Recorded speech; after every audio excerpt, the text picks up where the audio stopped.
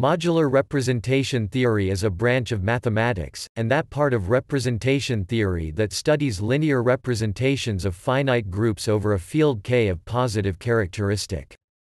As well as having applications to group theory, modular representations arise naturally in other branches of mathematics, such as algebraic geometry, coding theory, combinatorics and number theory.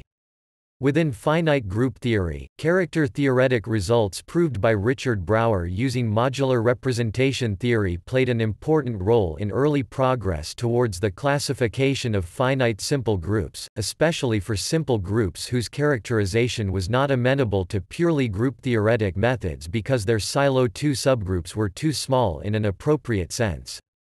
Also, a general result on embedding of elements of order 2 in finite groups called the Z** theorem, proved by George Glauberman using the theory developed by Brauer, was particularly useful in the classification program.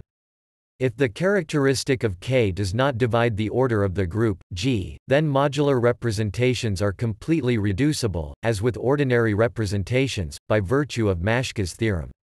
The proof of Maschke's theorem relies on being able to divide by the group order, which is not meaningful when the order of G is divisible by the characteristic of K. In that case, representations need not be completely reducible, unlike the ordinary case.